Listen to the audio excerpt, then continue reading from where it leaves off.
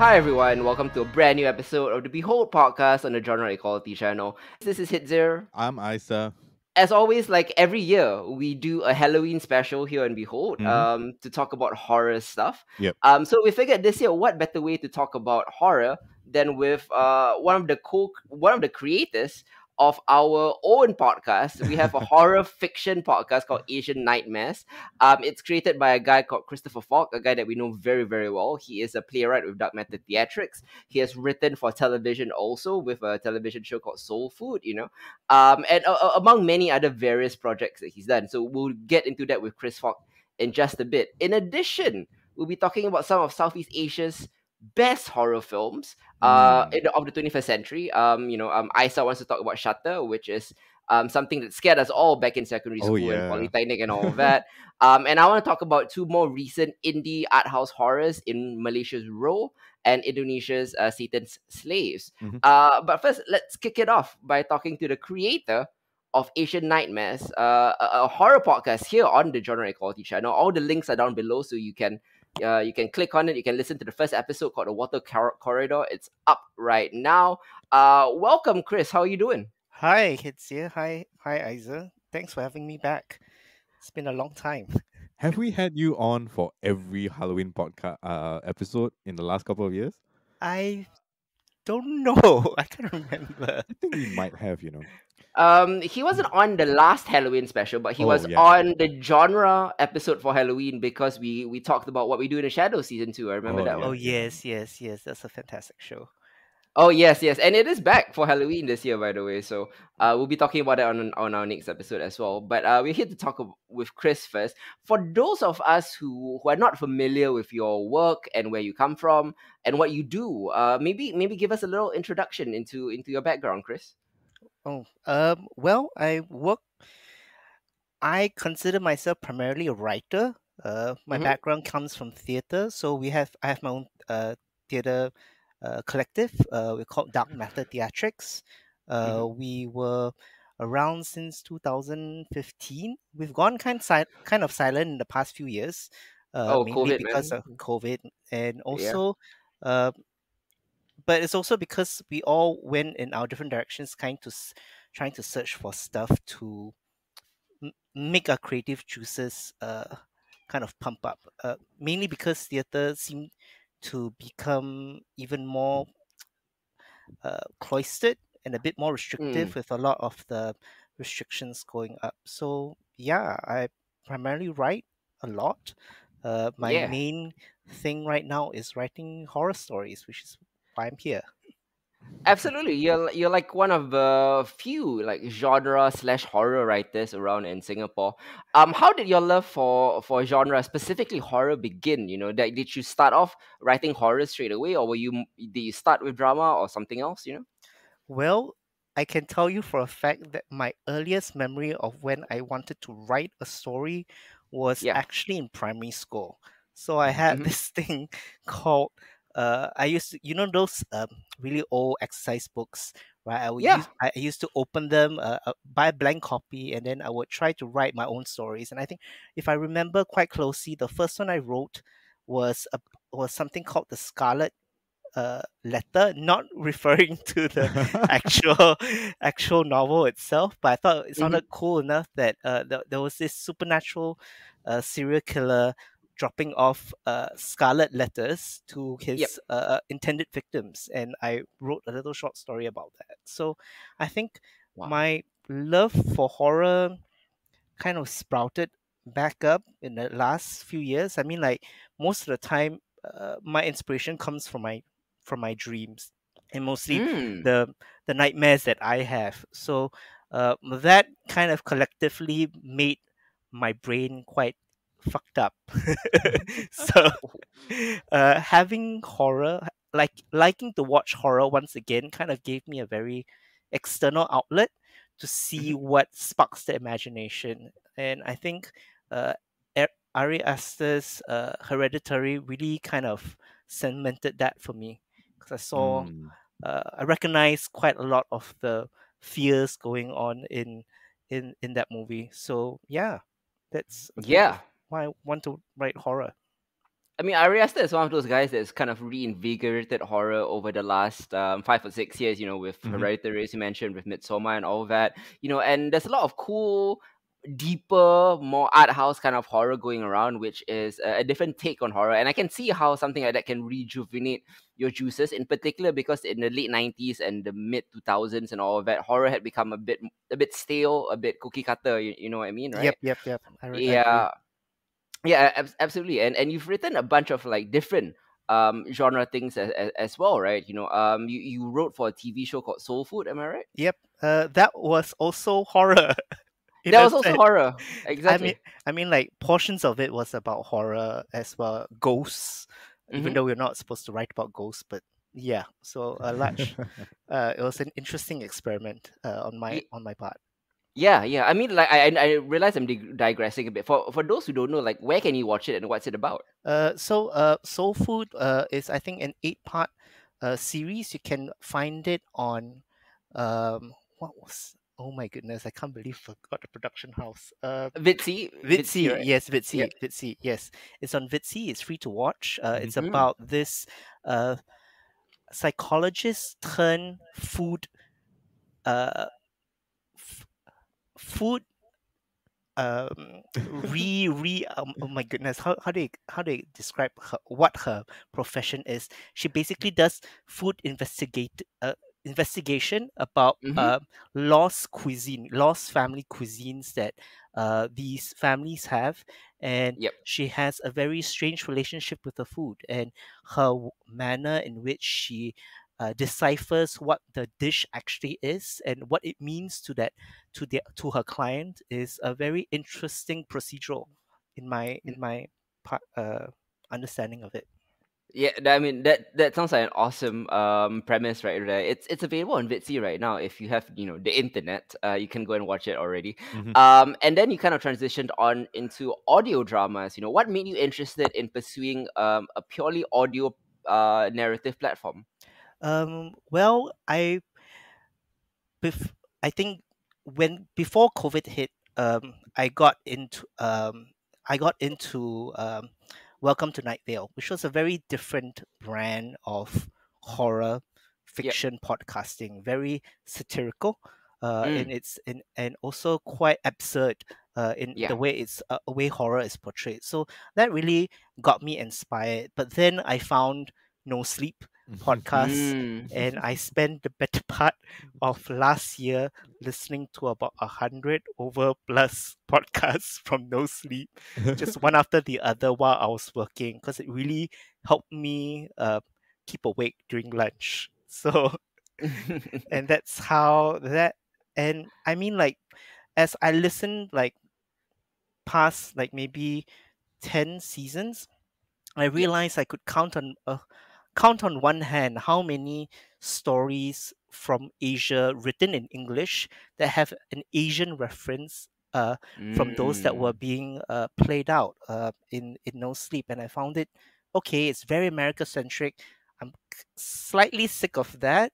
I want to Yep. hear stories from our region. So, Mm. and Mm. I mean, like, I did my own little research and trying to find that on other podcast sites, and I found very little. I found quite a lot of people telling ghost stories, right? Mm-hmm. But not in the narrative form. So that Mm. inspired me to kind of take on the whole entire endeavor to, okay, I'm going to write something. It's going to be performable in a very theatrical sense, Yep. but auditory. So that's how I got into Asian Nightmares. So this vacuum in audio dramas or horror podcasting, so to speak, that basically never really covered Southeast Asia is what led you into Asian Nightmares. I mean that's obviously part of the genesis, right? Yep. What else went into the what else inspired your creation of Asian Nightmares? I think it's it's theater. Yeah, It was the vacuum of theater, right? you In had nothing to do there. I really had nothing to do in a sense. I mean, like, I can write plays, right? I can write Yeah. scenes, but if I am not seeing an actor perform it in a rehearsal room, then Mm. what's the point, right? Mm. And with the, I mean, like now restrictions are lessening, but this is this was what filled the void and helped me uh, turn uh, make the most of my skills, right? Mm. In the meantime. Yeah, yeah. I mean, if you write a play in a forest and no one's there to perform it, does it exist? Uh, so you got the idea for Asian Nightmares. You wanted to be a Southeast Asian centric series of horror narratives. Your first episode called The Water Corridor, already out now on the Genre Quality channel. You can listen to it on Bandcamp and Spotify and a few other places as well. Tell us, how did you come up with the story, and was it always meant to be this really intense monologue, with Lian performing it? Well, I knew for a fact that the first episode would be a monologue. It had to Okay. be a monologue, mainly because that is one of the things I'm really great at. If any of you know some of my past work, when I did A Twisted Kingdom, that was an entire play in a monologue format. So it was something Mm, familiar to me. I didn't want to rewrite the rewrite the wheel. So yeah. and it also made sense that if I wanted to record it in during lockdown with such high restrictions, I think the Mm, best way to do it would be to only have one single actor, right? So there wouldn't be so much interaction and so much coordinating. And this was the first time I was doing it, so it had to be a monologue. hmm. For those who don't know about the water corridor, I can just read to you a bit about the synopsis. Right, Yep, yep. it's a monologue told from Ben's point of view, which Hmm. retells the childhood trauma that results in the disappearance of a family member, and a Okay. hidden walkway only accessed by rain. And I think it took me a long time to come up with that synopsis because I need to like scrunch everything in. The thing about horror and what makes it so difficult to write is suspense, right? Mm, Suspense is like the main blood pumping through a good horror film, right? yeah. Whether it's about red herrings, but not knowing where that jump scare is going to come out, but those things are visual, right? So Hmm. how do I translate that into an experience for the ears? So that Yeah. was a big part about how I kind of crafted it. What inspired me Hmm. specifically about the water corridor was a dream that I used to have about a corridor filled with water, and Wow. that was one of those dreams that when you wake up in the morning, you just go like, "Ugh, I need a shower," because I feel like I'm covered in sweat, Hmm. right? Mm. So that kind of that was just the seed for the idea, and then it just became this humongous 20-minute 30-minute thing. So yeah. Yeah, yeah. I think like Lian Sutton, who obviously performed the monologue, did a fantastic job. Oh yeah. As was like the evocative writing on your part, and the production and sound design by our co-host here, Isa Fung, which is where we're gonna take you now. Isa obviously helped produce the first episode and will help produce subsequent episodes. I'm assuming Isa, from your sound and music background, how did that play into the first time that you are doing a narrative fiction podcast? Was it weird? Did you have a learning curve or anything like that? Um, I think adapting the kind of skill sets that I've picked up kind of over Yep. the years, doing music, being in bands, and just like doing like audio design. Doing an audio podcast felt a bit different, right? Like it's not you and me. We sit down and then we talk and then we Mm, clean up the audio after that. yep. There are things to be said about the way things are paced, which has a lot to do with the way that Chris has already written it, and then in addition to that, the way that Lian performs it and his interpretation of what it's supposed to be. And then when it comes to me, a lot of it has to do with like checking back with Chris, like, okay, for this particular portion, is the pace right? Is the intonation right? Do we need to do another take here? Hmm. Especially when we're in the studio, right? Needing to make some of these decisions kind of on the fly because we are not unlike when you're recording with a band, right? It's not like you've booked out like a couple of months worth of sessions to kind of like get everything down perfect. Hmm. So that was kind of a bit of a learning curve, I think, as Mhm. well as working with the spoken word, right? Working with the human voice as it speaks is kind of different because I don't think we've ever, in my personal experience, I've done any spoken word with audio behind. You got to find Mm. a right balance in which what you are trying to evoke with the sound design is present in the audience's ear, but does not take over from the focus point, which is the voice, right? Where Which I think you did a fantastic job, by the way. thank you, thank you. Yeah. It took us a while. It took us a while, Mhm. but I'm glad we kind of nailed it that way. So yeah, a lot of adapting, a lot of learning, kind of new things, going Mm. along the way. And apparently from the things that Chris and I have discussed about his future episodes, gonna be constantly keeping me on my feet because I don't think once we've tried something and we like it, we're not gonna kind of repeat that anymore. Right, right, Yeah, right. yeah, it's gonna be kind of fun moving forward with that. I've never really done Foley and sound design in this Hmm. respect before. So yeah, it's been a fascinating journey, kind of like learning techniques and kind of discovering there. I'm not in a studio like clapping wood together or anything of the sort, right? A lot of it now is digital. You just wait. You just wait. Yeah, I know. Yeah, Yeah. we've had that conversation.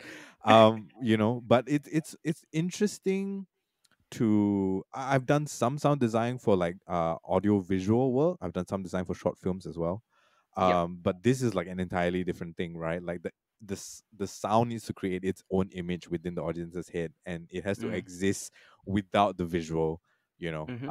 And how do you kind of like appeal to that? How do you find something that's universal enough for everybody to kind of understand Yeah. within the oral realm, Hmm. that hits the feeling that you want to get, or creates the image that you want to create. So yeah, it's been really fun and been really kind of like challenging, pushing boundaries for my own skill set within Nice. that. Since you are like a collaborator on the project, and you clearly have like more technical knowledge on the audio production realm, Mhm. do you have any like questions for Chris that maybe like that flies over the casual's head like mine? Oh, well, I think um I spent a lot of time like listening to the podcast over and over again, right? So it became at a point a bit I had to kind of divorce myself from it every time I gave a new draft and things like that.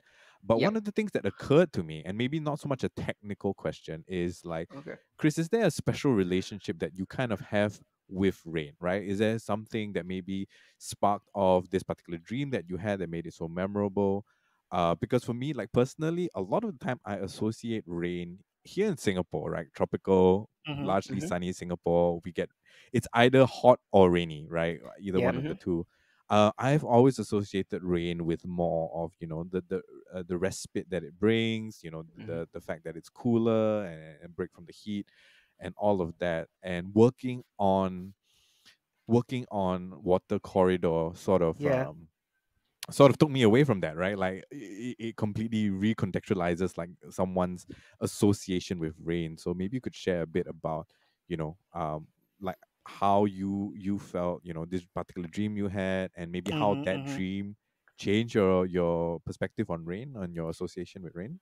Well, okay, so I have the corner unit in my HDB flat, right? Mm-hmm. Mm-hmm. And on I look out, we have this wide set of windows in my room, and when it rains, uh, and usually in Singapore, in my part of Singapore, we get a lot of lightning strikes, and sometimes that happens in the middle of the night, which means that uh, my whole entire house would trip.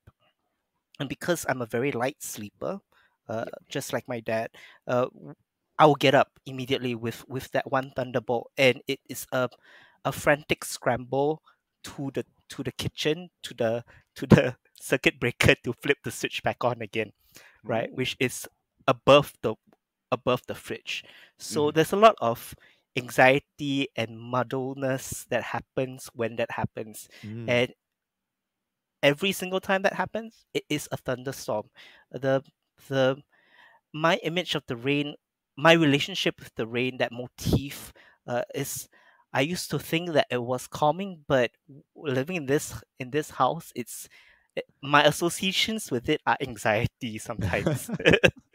Wow. So, uh, m- and it's always a frantic scramble to close windows when a thunderstorm comes on, because all of all of our windows don't face the corridor; it faces uh, out of the block. So we get Mm. wind and rain sometimes coming into our house if we're not careful.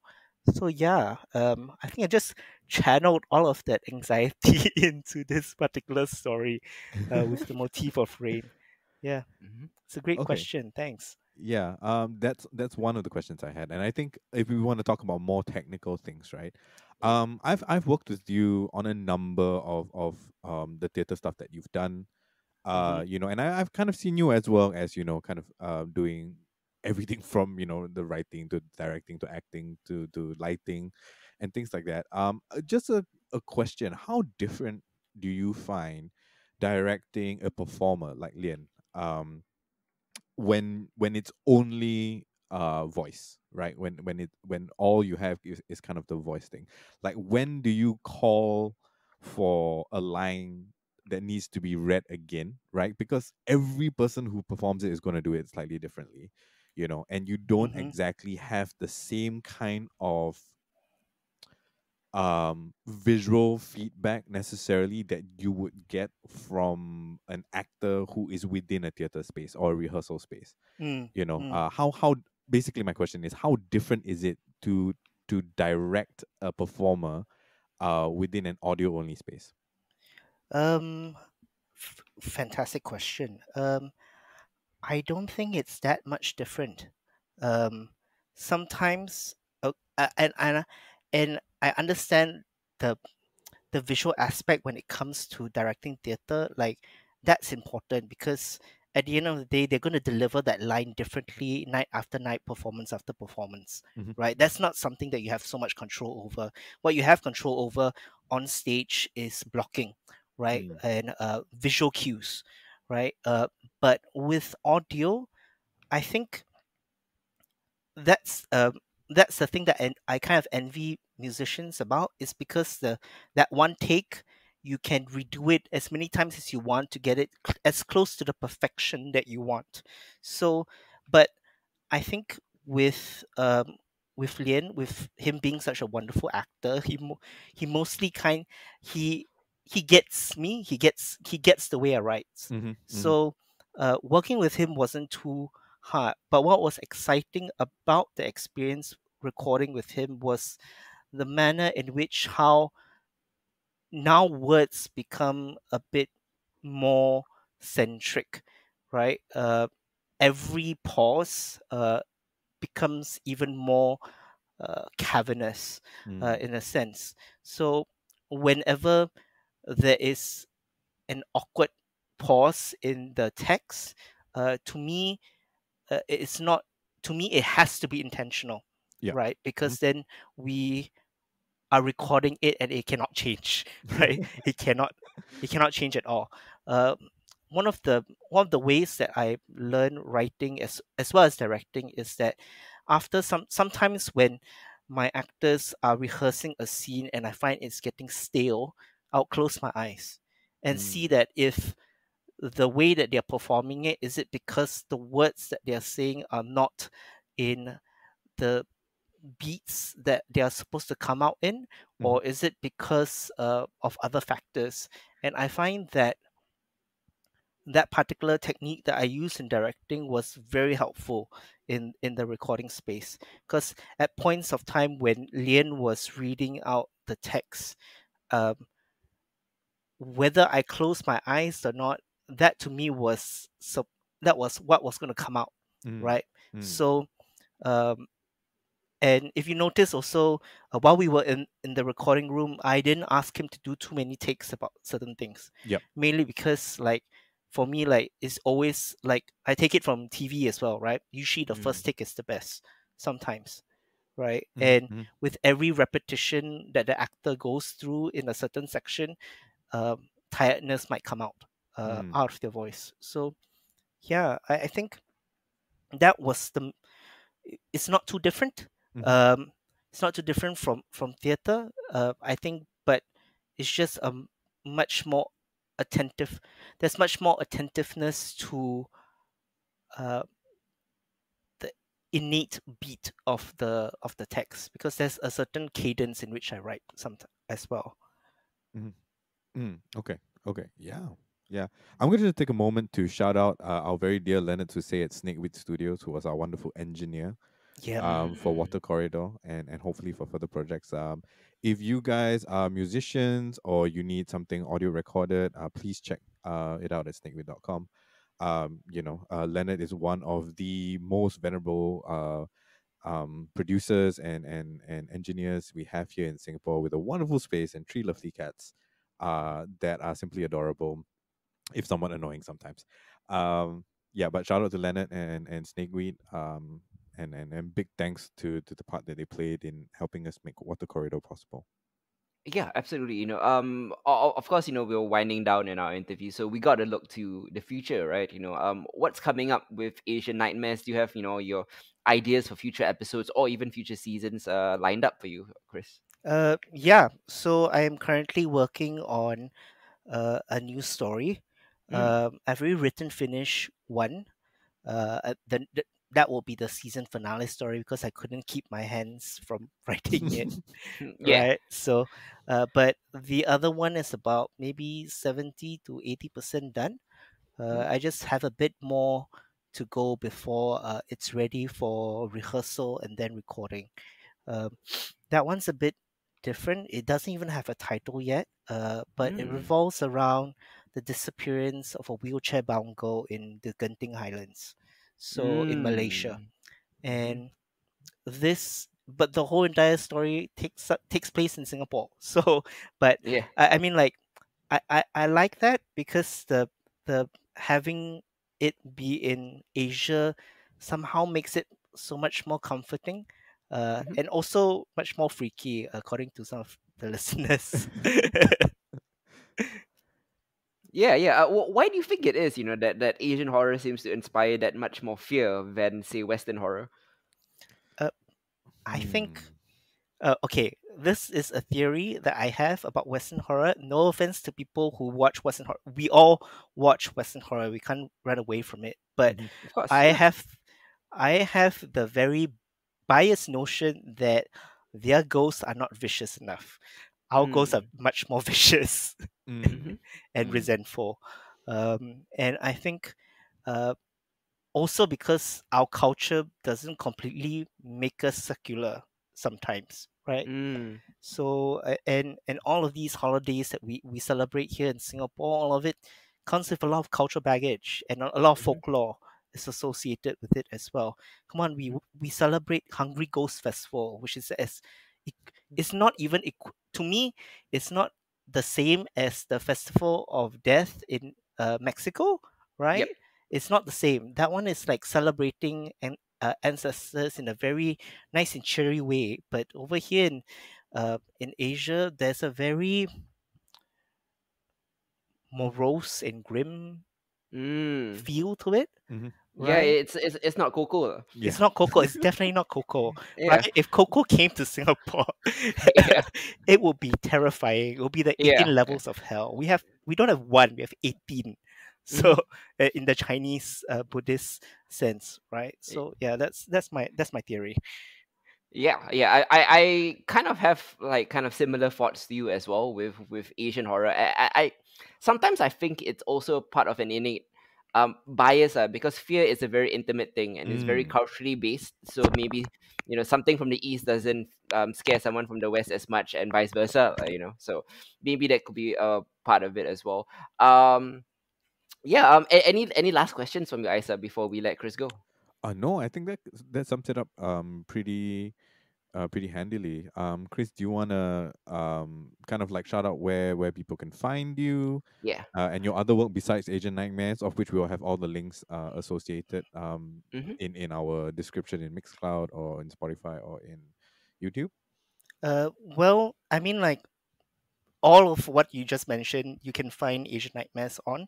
I think from what I've noticed from the data that we've gotten, most people like to listen to it on Spotify. So Mhm. that's one of the more accessible options. Mhm. Um, Other work that is coming up, nope, nothing. This is all I'm gonna do for the rest of the year.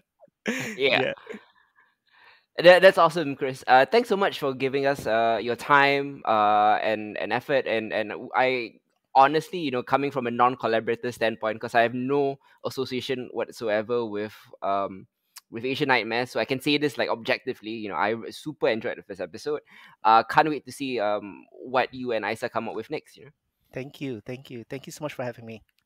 Awesome. Goodbye, Chris. Bye. Like, And now we're going to get into some of Southeast Asia's best horror films, specifically from the 21st century. If we were to open it up, to all of time, since the beginning of cinema, I think Southeast Asian horror has been one of the most successful genres, I think, in our film industry. yeah. Going all the way back to like the early days in the 40s, the Pontianak movies and stuff Yeah. like that.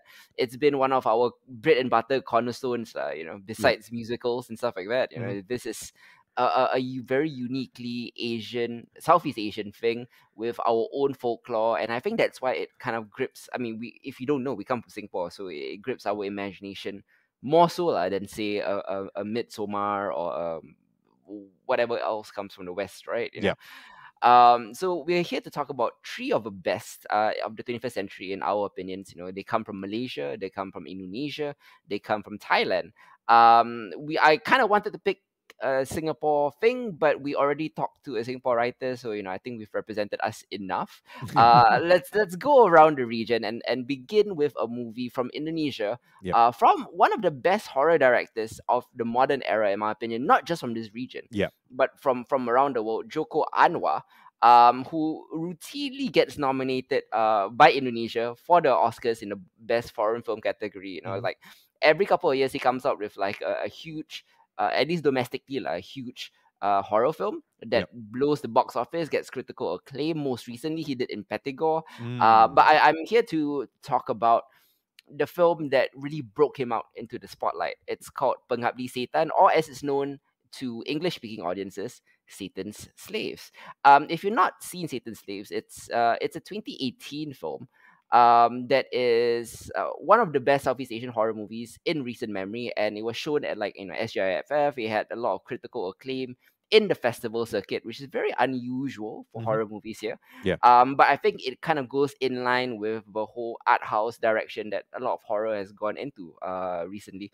The plot centers around Rini, a maybe or maybe not doomed family on the outskirts of Jakarta. The mother is bedridden by a mystery disease that makes her look vaguely like a ghost. The father's monetary situation barely covers monthly bills. Rini and her brother Tony keep little brothers Bondi and Ian in line. Ian is a mute who only communicates through sign language. Mhm. Day and night, the mother rings her bell, that beckons whenever aid is required, but not without a constant creep factor that begins to rule over Rini's family. Is her once successful musician mother medically sick, or are there malevolent supernatural puppeteers trying to destroy this otherwise, wholesome slash struggling family unit? Yeah. Spoiler alert, it's probably the latter. And Satan's slaves doesn't hesitate to establish itself as an immersive past bedtime nightmare fuel. Joko Anwar really knows how to scare you, Oh yeah. expect it or not. And it's done through very simple but sadistic suspense thriller motions. It's kind of it has great cinematography. It has Mm. great pacing and fantastic acting, and actually really good music as well. Yeah. And it's expect nothing short of this is nothing like the kind of lazy horror that we've been getting in the 90s and 2000s, especially around our region, which is just full of jump scares and stuff. Yeah. This is more in line with the of a movement that A24 has started with art house horror. Mm. You have not seen Satan's Slaves back when it came out in cinemas, and No, no. I recently linked you to the film. What do you think about it? Oh man. Really, Satan Slaves, especially, I think what really, really caught me was just kind of like the opening sequence, right? Or the Mm-hmm. opening scene really looks like something that would be on A24 slate, right? Mm-hmm. Like it had, all the look and the color and the feel, the period costuming from the 80s with the set design and all of that, like cinematography, like all of that, like A plus, right? Like Mm-hmm. it could easily, be on eight. It could be easily up there with everything that the A24 is A24 is done. doing Yeah. at the moment. So I think it kind of it caught me off guard. When I was watching, I was like, oh wow, right? Like you've been raving about Satan Slaves since you caught it at SGFF, Yeah. Back in right? 2018. Yeah, back in 2018, and like it comes up every once in a while whenever we're kind of doing like horror stuff. Yep. So like, man, I missed out for the last 2 years because it is really, really good and really, really terrifying in parts. Mm-hmm. I mean, it's not a perfect film, and we'll get into kind of the Yep. nitty gritty of that later on. But like, very impressed. Mm-hmm. Um, my first impression was being like really impressed, essentially, right? Just with the look of it, and as the story kind of continues and the suspense kind of builds from there, like Joko doesn't play around. Like he really doesn't play around, right? Like he hooks you in, with the amazing kind of cast and the great looking set and all the very aesthetically pleasing colors. And then when it all turns to shit and you're getting getting scared of your out of your seat, like he does that transition so naturally and so smoothly. Mm. It really does make it feel, I think, especially with the slate of films that we're discussing today, that somehow Asian horror feels a lot closer to home, right? Like Mm. the supernatural feels very much more adjacent to the world that we live in than my personal kind of like perspective on like Western horror, for example. Mm-hmm. Yeah, so solid stuff. Yeah, I mean, like, I totally understand why you've been raving about it for so long. Mm. And I highly encourage anyone who has not checked it out, and if you're a big fan of horror, not just like Asian specific horror, but like horror and kind of the new wave of horror that we've been getting, like Satan Slaves definitely is up there. Yeah, yeah, definitely.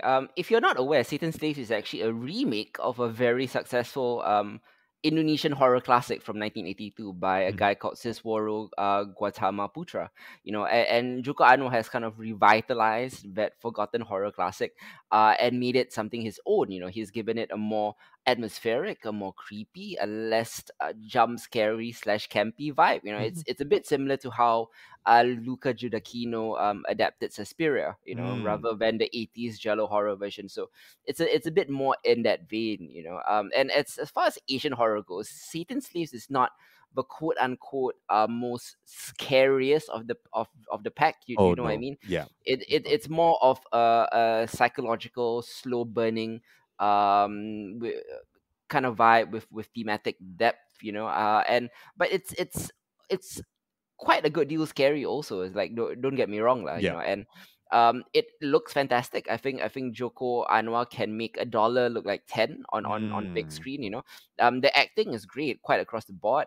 There's even some wicked humor to be found in the film, Yeah. which is pretty good.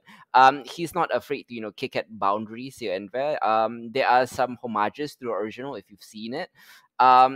This all make a very enjoyable um film. Like, even if you're not one that scares easily, I think like it's a good drama on the surface of it. It's a good horror as well.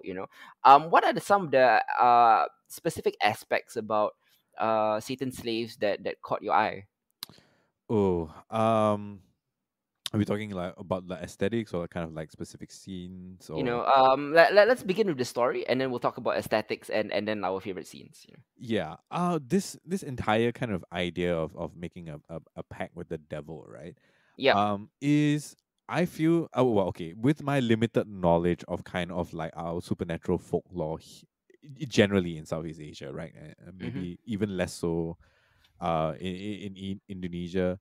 Like that to me feels like if you were to read the premise of Satan's Slave to me, Mm-hmm. um, kind of like before I watched the film, it's just like, oh, Pact with the Devil. That sounds like a kind of like a very Western-ish thing, Mm-hmm. right? Like you make a pact with the devil. But there is something extremely distinctly not Western about this, right? I feel like the the the Indonesian or wow, how do I even place this culturally? Right, there is a version of Satan, right, Mm-hmm. in this film that is very foreign to, I think, what people would think of a Uh, Judeo-Christian Satan. yeah, Um, the more Catholic centric horror that the Exorcist kind of spawned, right, is yeah, very different from that, lah. yeah, Yeah. it's extremely different from that, right? Like it is not as, I don't know, not as well defined, right? And in that kind of like ambiguity, it is more terrifying because you don't have like a ton of literature about like what that actually means, right? When you make a pact with the devil, Mm-hmm. necessarily, right? It's more like a monkey's paw situation, Mm. where you got to be really careful what you wish for, to reference another kind of like Asian supernatural pact. Mm-hmm. Yeah, so that was kind of something that really kind of stood out to me. I think Joko Anwar is very. It's not that he is avoiding, right, the idea of a Judeo-Christian devil, Mm-hmm. or any sort of portrayals of that. I don't think he at any point in time there's any like intentional move away from that. But he allows the story to be what it is within its context without alluding to that necessarily. And I just thought that was very, very interesting, right? Like it's not something that we get that often at all. Yeah, Um, yeah. As you mentioned, like most Asian countries, Indonesia is a far more spiritual place than America or a lot of Western places where other horror is made. I think meaning that characters are more quickly accepting of a supernatural threat. yeah, One of the things that like kind of annoys me about like Western horror is the kind of like hemming and hawing. You were like, oh, is this supernatural? Is it not? Is it blah blah blah? I kind of just want the characters to just accept what they're dealing with and then so we like get can move into the on. scares. Yeah, Yeah, exactly. like we Like got there's. entire episodes of that from Midnight Mass, right? The Mhm. whole cynicism science side of things, which Yeah, yeah, but that kind of is the theme of the show, lah. So I can get past it. yeah, but it's a common feature in a lot of like Western horror. Agreed, exactly, and with the plus side of like the main character, Rini, right? That's her name. Yep, I haven't seen it in a while, so yeah, I kind of forgot. Rini is also one of those like skeptics, on the flip yep, side. So I kind of identify with her as well because she goes about it, sort of semi believing, yeah, but she grows up in a culture that really believes. So I kind of like I identified with her on several levels, hmm, because how she went about the threat is interesting and relatable to me. yep, Like in the end there's this like practical realization that the satanic cult is on route, and there are far bigger threats than just the ghosts in the house, which is cool as well. In terms of aesthetics, right, what do you love most about it? Oh man, I love the color palette. Mm. I really love the color palette. Like it had very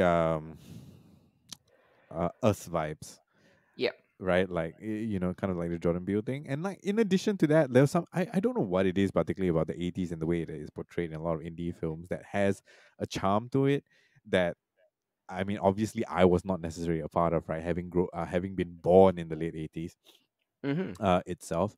I think a lot of the shots and the cinematographic choices are just like very beautiful and very scenic when we get outdoor stuff. The indoor stuff is just like very well framed, and it captures like a sense of the space. And like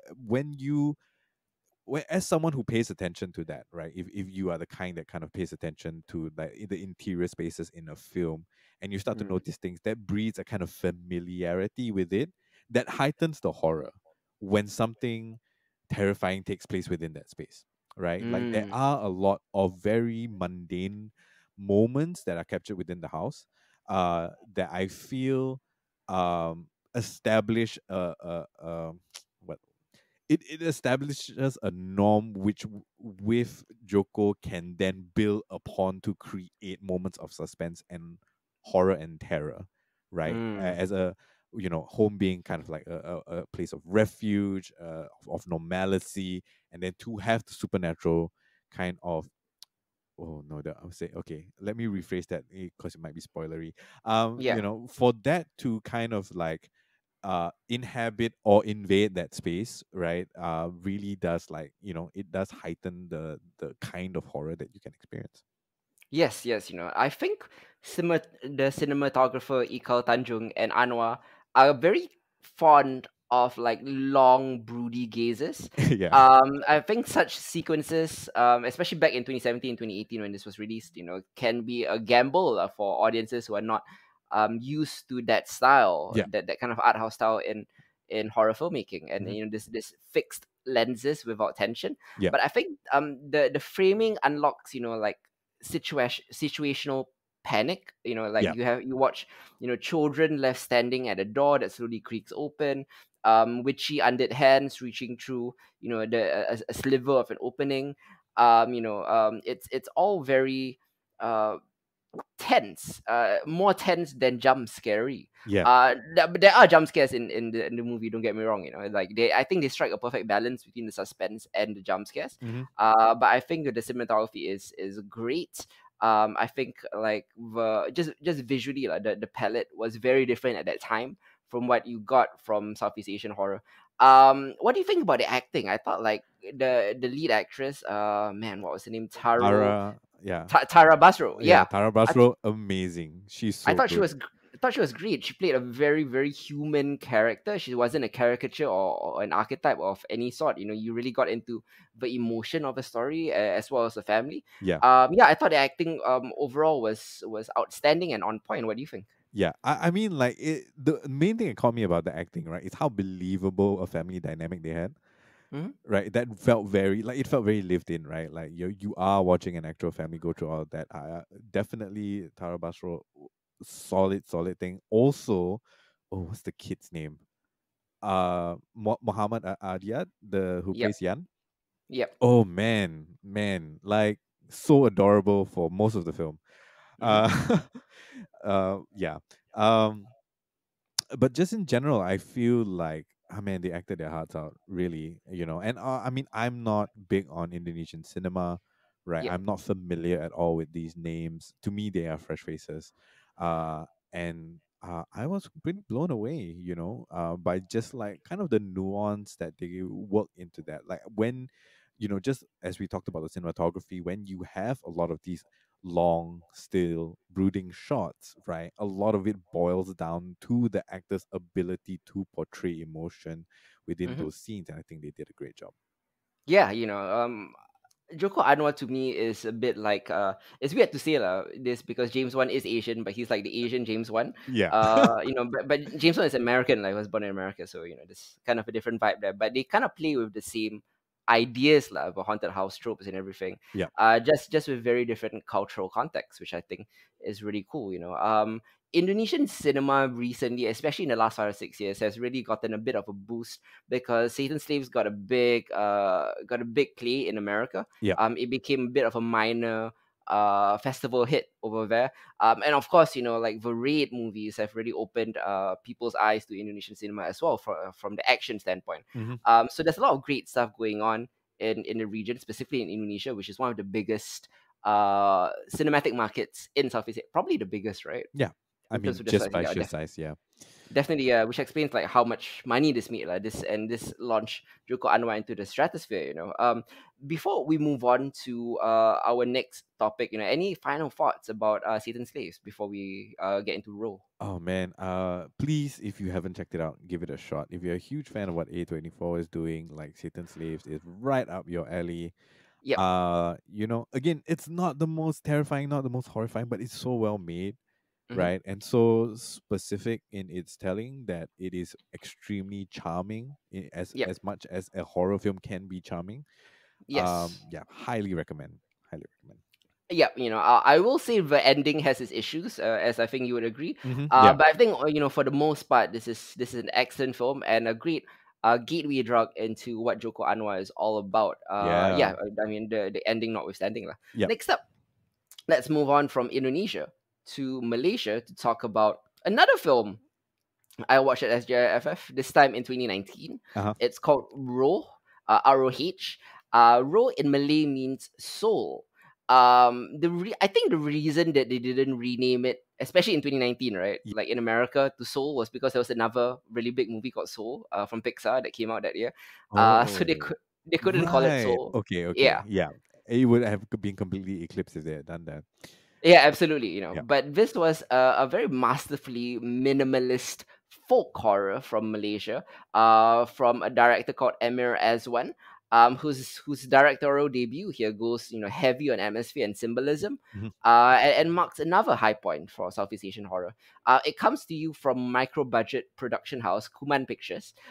In my opinion, because I've recently gotten into the stuff that Kuman Pictures have made, and they've kind of been a breath of fresh air in Malaysian horror in recent years. Mhm. Back in 2019 as well, a film called Two Sisters came out. And the studio proved that it has a very Blumhouse thing. It has a very like cost effective, Yeah. creatively challenging ethos.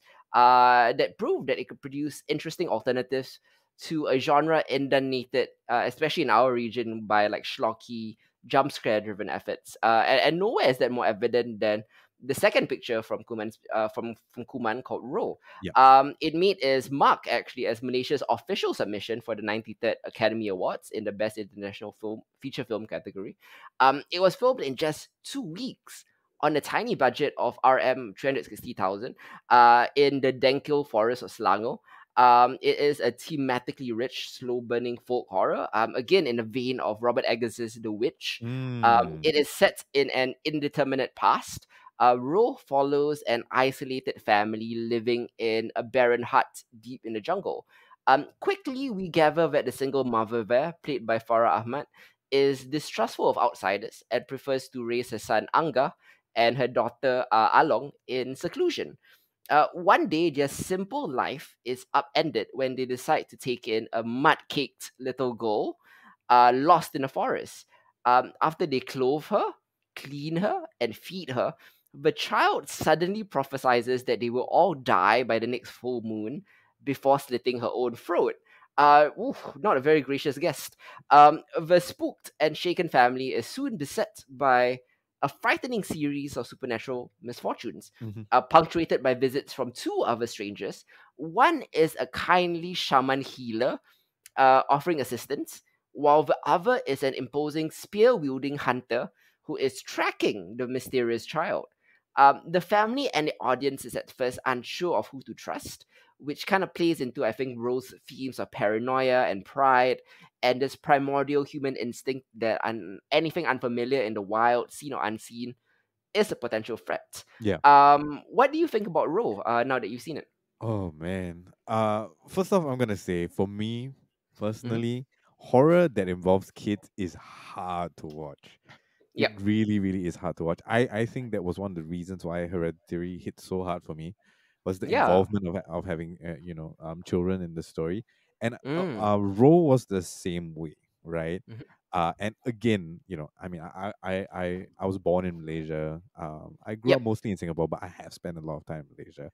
Um, some of the things that they kind of reference are things that you hear, kind of as a kid, right, growing up. Maybe not so much in our generation as from our parents, as much as it like things that kind of get passed down, among your schoolmates, or if you Mm. take like me, you take you take an interest in kind of like Southeast Asian cinema, and then you get to watch stuff like what's it called, orang minyak, right, and Yep. all like the classic like 40 50s Malayan cinema, Malayan horror that Mm. came out from that era. So Rose struck me as very, it was a singular experience because it felt very much like those movies, right? There was something about the look uh of the film itself that felt extremely Malayan, um Mm. that I can't quite put my finger on.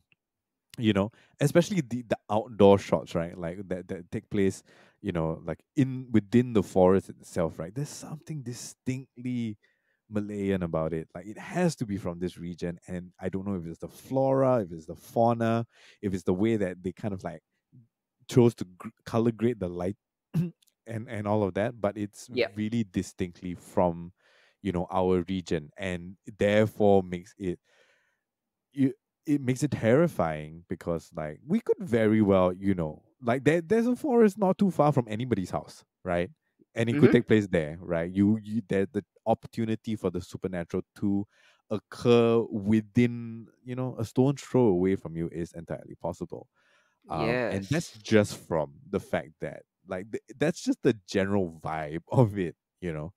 Mm-hmm. For it not to be set in a specific time as well, and to have it completely cut off from general civilization for whatever time it's supposed to be in, right, heightens the sense of isolation that you experience as an audience, because you have no context outside of the actual narrative of the story itself.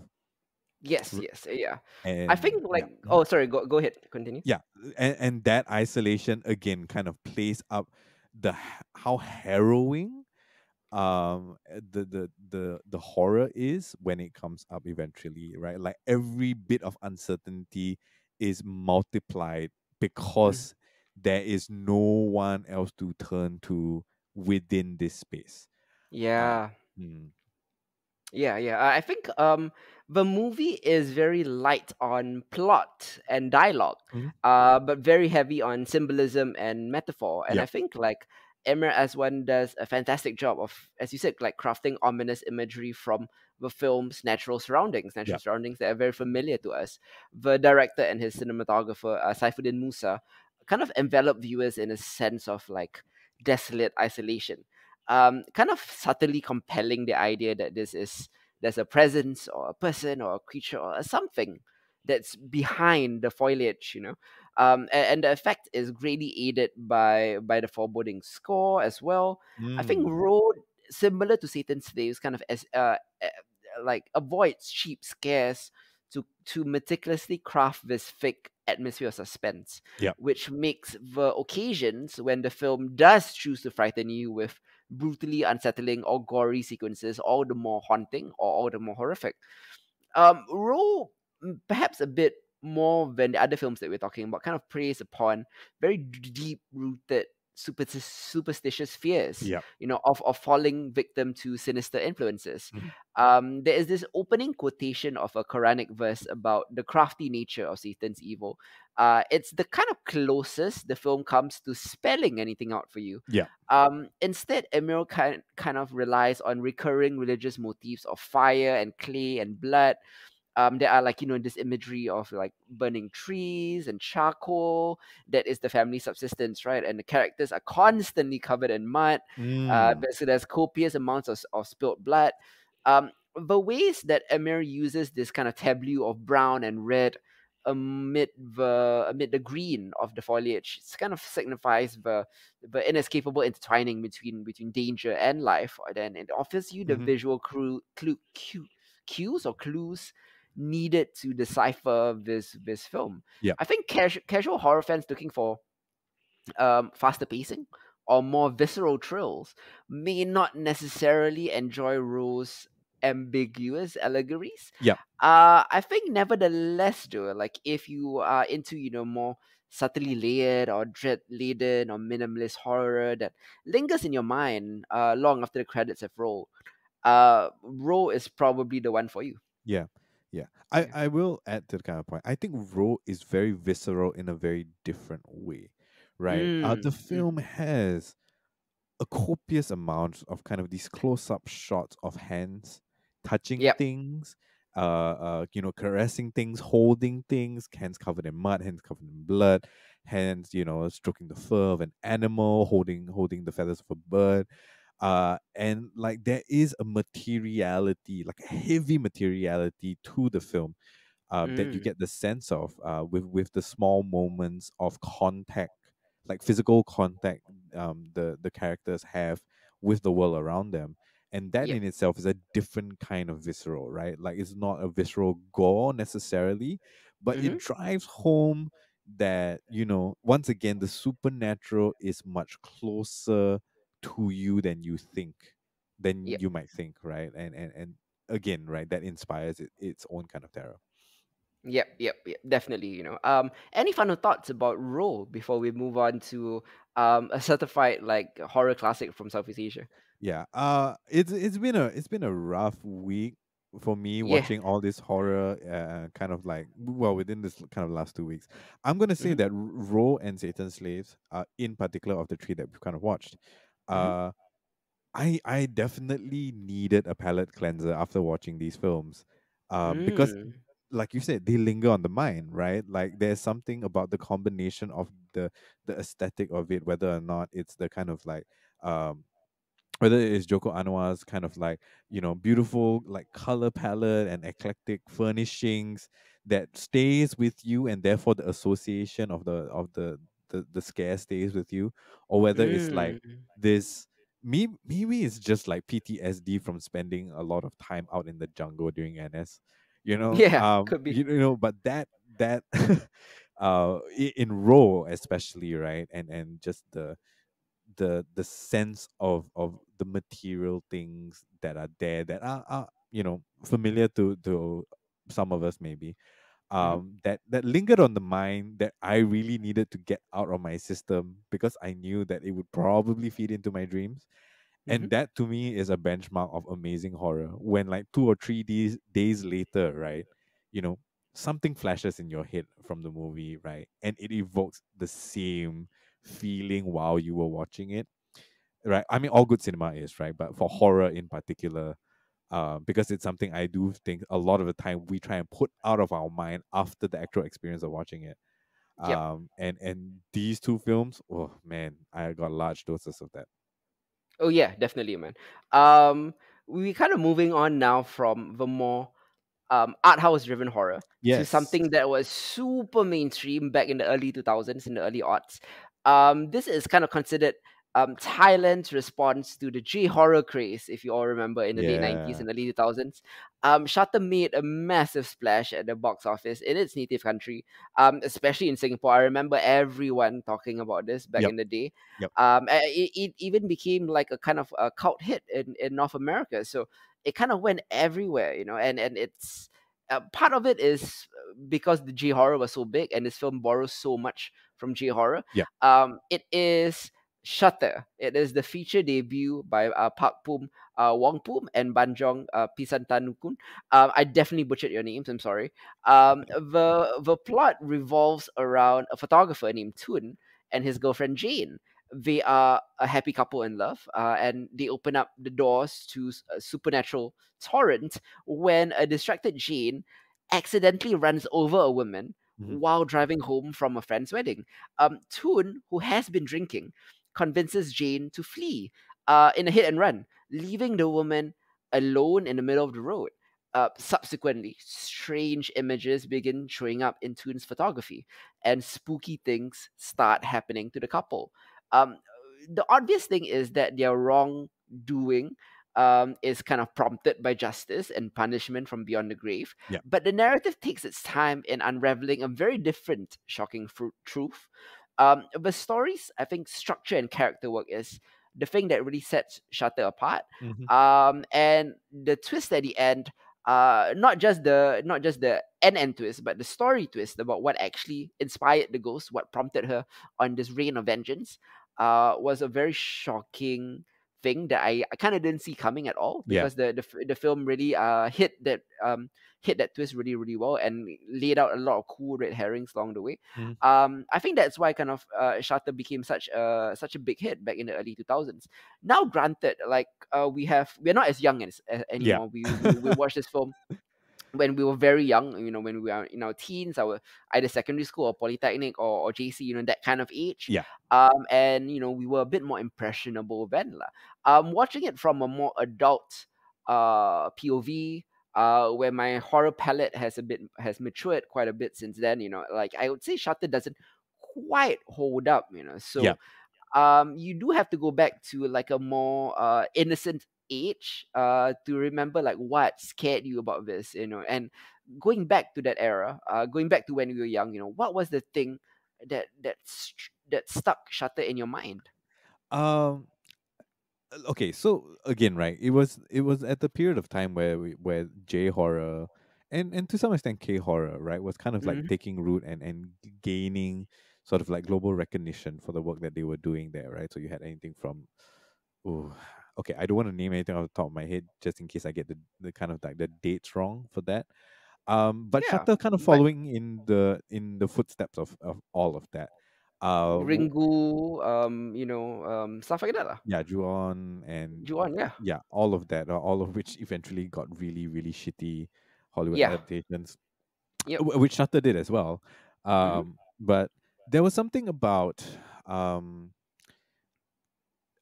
okay, I think Shutter is important because it was very zeitgeist for Southeast Asia at that point in time, right? hmm, Not only in the fact that it was one of the first few Southeast Asian films to get like solid international recognition, despite the fact that it was definitely riding on the coattails of J horror at the time.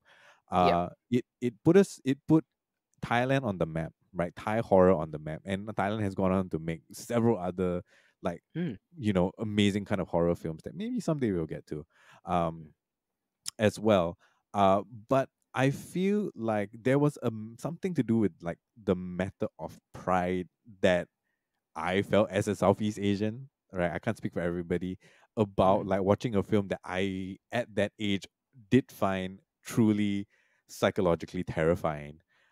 mm, With the way that it went, I feel like a lot of it hinges on the twist, the story mm, twist itself.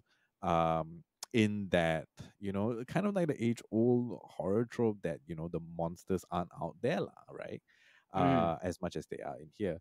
Um, and to have all of that packaged into one kind of thing and also come out at a time in which Southeast Asia's film industry was fighting for a chance at global recognition. yeah, Feels like Shutter was a very kind of like important milestone in that. I yes, agree with you, it has not aged well, yep, simply because just of the sheer quality of horror that we're getting these days, right? It mm, does look dated, it does feel dated. It still leans onto a lot of the cliches of that particular era, right? Or even the era before it. hmm, Um, but I am rewatching this very recently. There are moments of kind of like small brilliance, right? There that you're like, oh, right, like that's something that sure they might have copied it from somewhere, but it was unique and specific to this film, and I remember that, like some of the mirror things that they did, not new at all, right? hmm, But new for Southeast Asian horror, and left an impression on me because at that point in time, like again, hadn't watched that many horror movies to identify where that necessarily hmm, came from. yeah, And the kind of like small budget that they had, and ambition that this film had was just like kind of off the rocks, and I continue to be impressed reading stories about that to this day. hmm, So of the three that we're movies that we're talking about today, definitely um the its pedigree is framed by its context, right? The yep, time in which it came up with, whereas I do feel like Raw and Satan's Slaves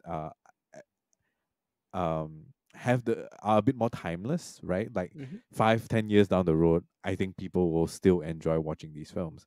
But for Shutter in mm, particular, and maybe why I chose it out of instinct, perhaps more than hmm, anything else, is because in my mind, as someone who at that point in time was learning to love the horror genre, coming out of the kind of 90s horror that we got, yep, uh, was an important film for me yep. personally. And in hindsight, doing research, and reading out about it for basically horror in Southeast Asia. Definitely, I think the thing that maybe on in terms of technicality and stuff like that, like Yep, Shutter doesn't stand out, and even back then it didn't stand out. But yep, where it kind of stood on is, like it relied on the storytelling conventions of J horror to lull the viewer into thinking that this is a story that they've seen before, and Yeah. then they kind of subvert them. Yeah. Like first the hit and run accident as the inciting event, the apparent reason that is driving the revenge of this evil spirit, right? Like it's not the reason, and then Tun's friends, the very ones that he was celebrating with in the beginning, start committing suicide. So there is a real like mystery here that grips you. And then there is the questioning, and then Toon, you realize he's harboring secrets Yep. that threatens not just his relationship with Jane, but the lives of himself and his friends. And then the hauntings escalate. And the story was very good. The traditional ghostly scares, perhaps not super ingenious, but Yeah. they work. Mm-hmm. They work on a pure cookie. It's pretty cookie cutter, but they work. And the ghostly kind of what's her name, Natre, right? Like Yeah. makes Mm-hmm. her presence known in these professional pictures in the dark room. There's even one very clever bathroom scares that Oh ends in a yeah. bit of comedy. That's very well done. There's another late night driving encounter that is very scary, so it kind of works. There's so much of this bread and butter like horror movie making works, and there's something to be said about that, like. And as with many of the stories of this ilk, like Tun and Jane eventually trace the ghost back to her hometown to learn the truth about her fate and to ensure that she's laid to rest properly, in the hopes of quelling her unrest, and then that kicks off the significant reveals of Tun's connection to the ghost, as well as a climactic showdown. Yeah. But it's during the happy ever after false ending, where the film really becomes memorable. It's a final jolt type twist that offers a satisfying conclusion. Justice has been served, etc., etc. From a narrative standpoint, it's very different from J horror, despite it relying on J horror tropes. I think Yep. ghosts like Sadako and Kayako, they were more like supernatural diseases, right? That, Yeah. that attack without discrimination. Mhm. In Western horror, like in The Conjuring or Exorcist, they're all kind of malevolent without having any good reason to be. They're just Yeah. evil because that is in their nature. Yeah. They're chaotic Um, evil. Yeah. like in Thailand though, the belief is that spirits and ghosts are super common. There are like so many of them. And often they're just considered benevolent. They're around, they're watching you, Mhm. and for them to fuck with you, you must have done something really wicked, and you must have like had it coming, right? And I think that's the big difference here with Southeast Asian horror, like dating back to the idea of the Pontiana, right? Like they're all very humanized. They were Yeah. wronged in life, and they're looking for justice in the afterlife. And I think that's one of the aspects of Southeast Asian horror that is different from Western or even other Japanese or Korean horror. Yeah, I mean those are the good points of a movie that I still think stand the test of time. Yeah. But if you're watching it in 2021, you kind of have to like close one eye a bit, because it's the same as like when you're watching like action from the 80s. Like Yeah. it's not the Raid or John Wick anymore. Like you have to take into account the practical effects back then. Yeah. Everything was done differently. The style was different. So yeah, you just have to keep the context in mind, like, while you're watching Shutter from a modern perspective. For sure. For sure. That being Yeah, said, right, like it's still a better film than the Hollywood adaptation, sure. which had the entire budget of the Hollywood. Okay, the budget for the Hollywood film was twice as much as the original Thai Shutter made at the box office, Mm-hmm. and it was still a terrible film. Yeah, like really, I remember that because I went to watch the American one Mm-hmm. in cinemas, and it was a waste of time and my money Yep. at that age. 100%. There is like the American one was like made for $8 million. So much more than this very clearly low budget movie was. Yeah, And it had very diminishing returns. It's not even worth watching. I wouldn't recommend that. yeah, no, The thing about Shutter is it became like such a hit that like Americans wanted to remake it. There is even a Tamil remake. Yeah, it was remade as Sivi, and it's in Hindi. And it was I think the Tamil title is called Click, which is the interesting. Like Hindi title is Click. the Hindi title is Click. You're Yeah, right. CV is the Tamil title. Yep. Yep, you're right. You're right. Yeah. Interesting. Like I actually didn't realize that he had made such a big cultural impact, Yeah. but it clearly did. Like I think my friends still talk about Shutter, and a lot of it has more to do with like how it scared them Yeah. and left a lasting memory. Because Oh I yeah. guarantee. empty that I think if all of them rewatched it, they wouldn't feel as fearful anymore. There's something about it, like in that it came at the right time and the right place to just like fuck with us. Yeah, I mean, like again, like it was a horror film, like of a particular time, right? Like, and it's Mm-hmm. something that made such a lasting impression that even two decades on, we're still Mm-hmm. talking about, we're still I mean, like now having rewatched it again, yes, definitely, I've seen more terrifying films, Mm-hmm. uh but man, like I don't know. I think it will still take me a while, having watched it again, right, to unpack what kind of impact it had on a young Isa watching it back then, right? Yep. That lasted for 2 decades, Mm-hmm. you know. So just again, right? Like just like good horror like lingers for days after you watch it. This one has lingered in kind of like this faint memory of terror, 2 decades on. Yes, yes, like I think even if you watch other films like the original The Hills Have Eyes, or the original Dawn of the Dead, or the Yeah. original The Exorcist, there's something about it doesn't quite hold up, because techniques have changed, palettes have changed, technology has changed. Like I rewatched The Shining and The Exorcist just very recently, and it just like something about it is missing, like in a modern context. Yeah. So you just have to remember, like when it was made and how it was made. For the time, Shutter was great. It Hmm. was really great. Like everybody who watched it enjoyed it. And yeah, you can. I bet I still have my VCD of Shutter in my house. Oh, It's available really? on DVDs and all of that. Damn. Yeah. Yeah. Weird things. I don't have a VCD player anymore, so I can't watch it. So you can get it on VODs and stuff like that. Yeah. As you can get with Satan Slaves, or Pengabdi Setan, as is known in Indonesia. If you live in America, it's available for streaming on Shudder, which is a horror dedicated streaming platform. Hmm. Over in the US, it's apparently like consistently in the top 10 over there. It's become a bit of a hit on Shudder, so Oh, you can wow. go watch that. As for Raw, it's available on Netflix in Singapore. Yeah. 2 years after it premiered in Indonesia, it's finally available for streaming. Everyone has Netflix, so you can go watch Raw now. It's a smooth like 90 minutes. It's very easy to watch. Yeah, Yeah. yeah, One of the kind of last things, right? A yep. kind of weird, strange aside. Hmm. Rewatching Shutter reminded me of a really old game called Fatal Frame. Okay. Which is essentially is like your goal is to like photo take photographs of ghosts. Oh my god, that is another. I don't know. I'm gonna go ask a couple of friends, right, who I remember playing the game with and eventually watching Shutter with as well. Whether or Hmm. not, because they happened about the same time. I think Fatal Frame was 2001 to 2003, and then Shutter came Hmm. out. Whether or not there was a kind of like coalescing of that idea, right, of like capturing ghosts on film, that heightened, like our kind of memory of it. Interesting. I've never played that before. It's Yeah, fascinating. yeah. Okay. They were gonna make kind of like a um they were gonna make like a AR type thing, like a Pokemon Go Fatal Frame. Yep. I don't know if it got stalled. The last I heard, it was still gonna come out, but that was some time ago. Yeah, but Hmm. essentially, like, yeah, you hold your phone up around, and there will be a ghost, somewhere that you need to find and take a photo of. Okay.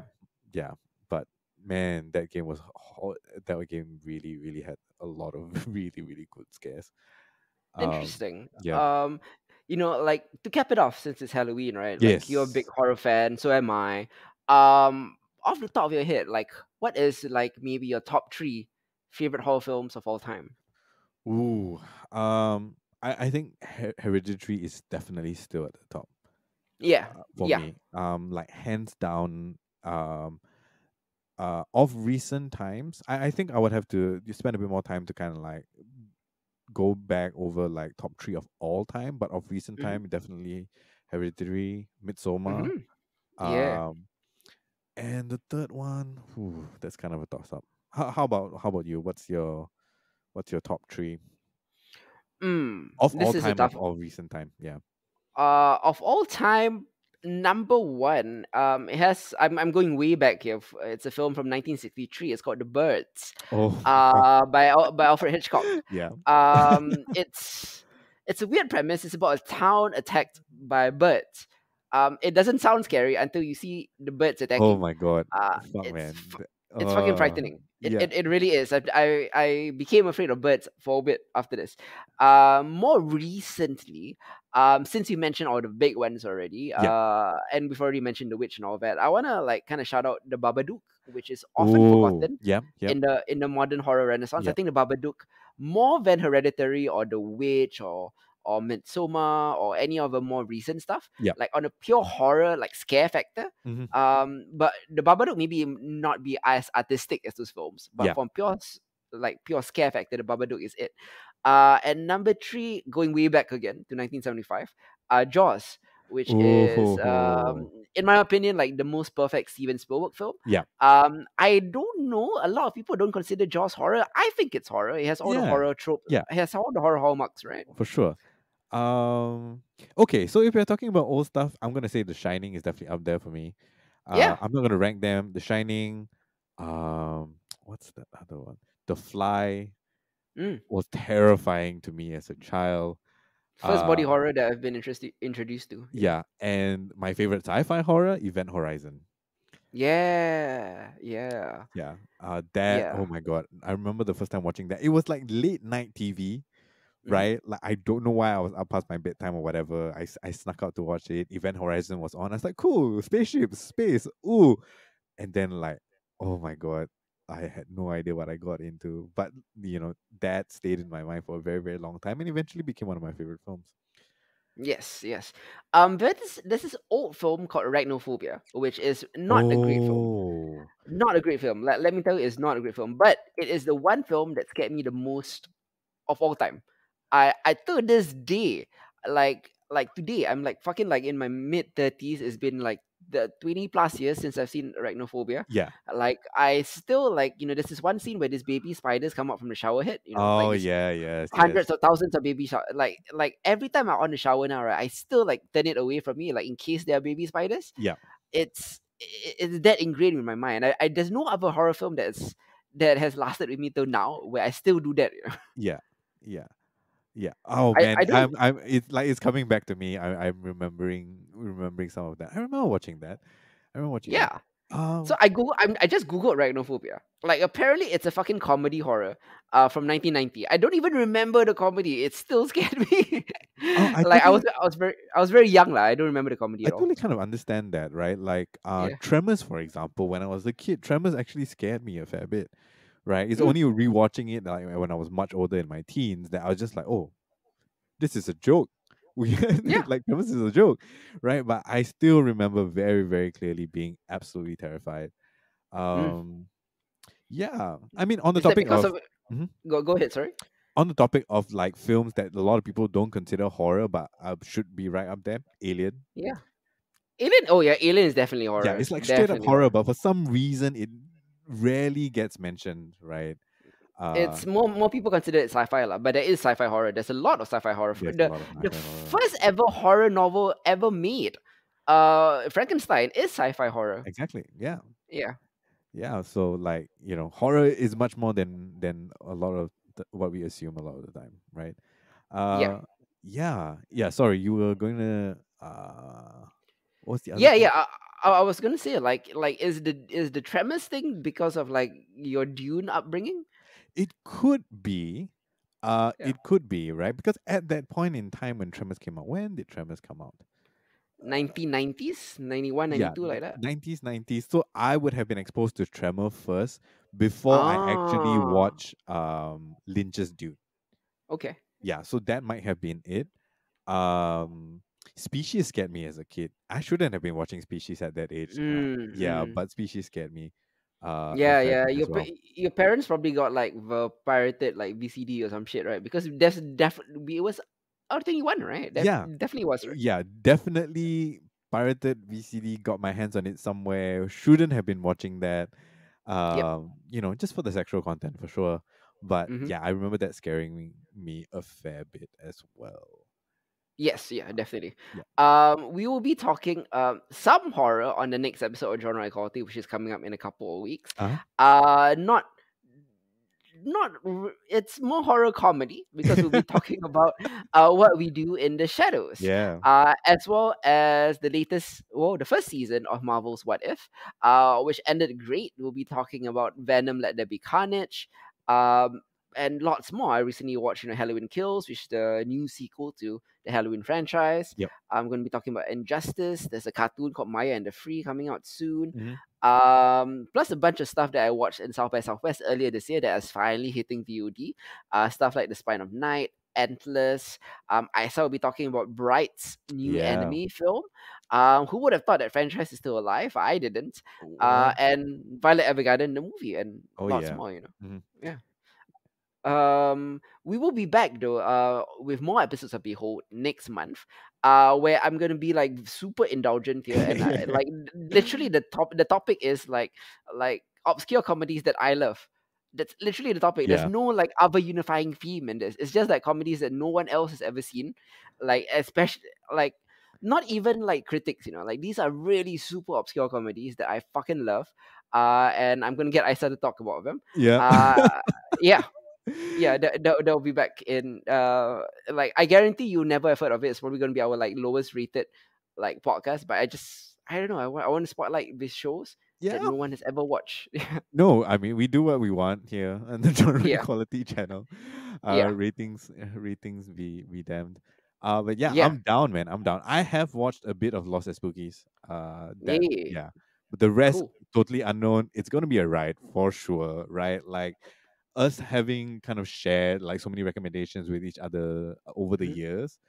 I'm very curious to see what exactly about these things that you like. Yes, yes, yeah. And there's a bit of the like early 2000s, like this is my band kind of vibe about these shows. Wow. Like I almost don't know whether I would like them as much if it caught onto the bandwagon. Right, You know, right. there Okay. was the Yeah. there was like this early period, during COVID, right? For example, where like nobody has heard of Ted Lasso. Like I Mm. watched Ted Lasso like live, beginning episode 1, episode 2. Yep. Like this was my show. Then suddenly everyone started loving it. I'm like, is the show really that good? So I don't It know. I do think it is. Yeah. But I think as it's gotten more popular, like my opinion of it has also changed a little. So I feel you. I feel you. Yeah, yeah. There's a bit of a hipster vibe with our next episode of Behold. So if it ever does catch on, I don't know whether I would like them as much. But for now, I love them lah, Yeah. because they're my shows. Well, by that time we've already shouted them out, right? So Yeah, yeah, yeah, definitely. we were here first. If we were here first. Till next time though. This has been Hit Zero. I'm Isa. Goodbye, guys. Ciao.